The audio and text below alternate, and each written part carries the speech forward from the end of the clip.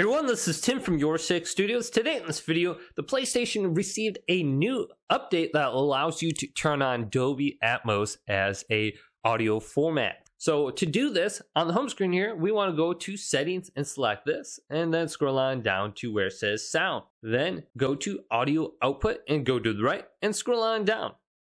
Then go to Audio Format Priority. Select which audio format to prioritize for your output device. Note some apps, such as the disc player, have their own audio settings that may be prioritized. So select this. Now you have linear PCM, Dolby Atmos, Dolby Audio, and DTS. So switch to Dolby Atmos and you should be good to go. So hopefully this quick little video did indeed help you out. If it did, leave it a big thumbs up and subscribe to my channel down below for more tech help videos coming up next on YourSixGaming.